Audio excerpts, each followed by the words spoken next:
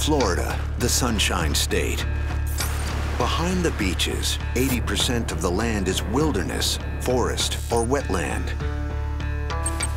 May 8, 2012. Deep in Torreya State Park, Stacy Brown Jr. is camping with his father, a former Army Ranger.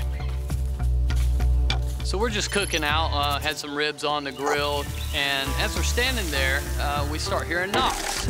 And I was like, that ain't the wind, you know? And I said, we'll find out what this is.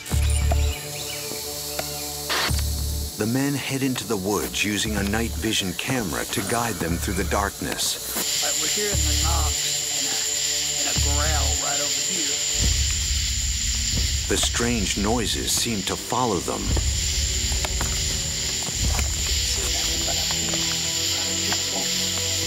We're hearing noises to our left, we're hearing noises to our right. We don't hear the knocking anymore, but what we do hear is something walk.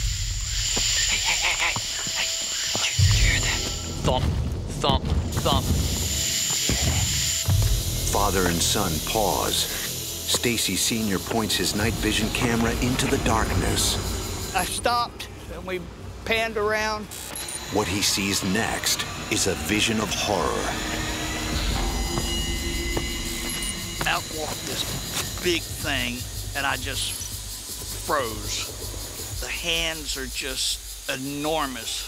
If it grabbed somebody by the throat, it could just pinch your head right off.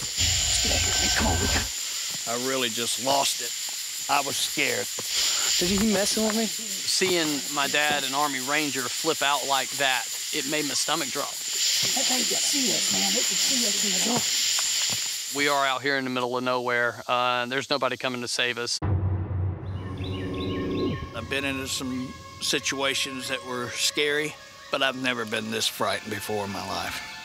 This is the monster stories you hear about when you're a kid, and then you grow up and you find out they're true. I would put odds on this being a man about 6 foot tall in a furry suit. There have been numerous ape-man hoaxes across the United States.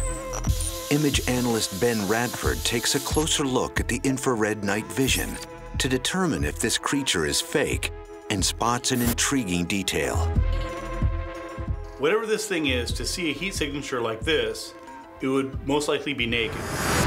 The darker parts would be where the exposed skin is. This could be some unknown creature. If this is a hoax, it's a clever one. Stacy Jr. and his father retraced the creature's steps to determine its size.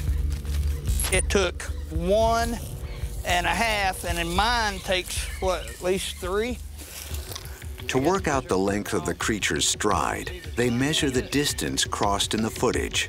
It's gonna be about, what? About 10 feet. Give or take a few inches. That's gonna give him a stride of a little over 6 feet, maybe.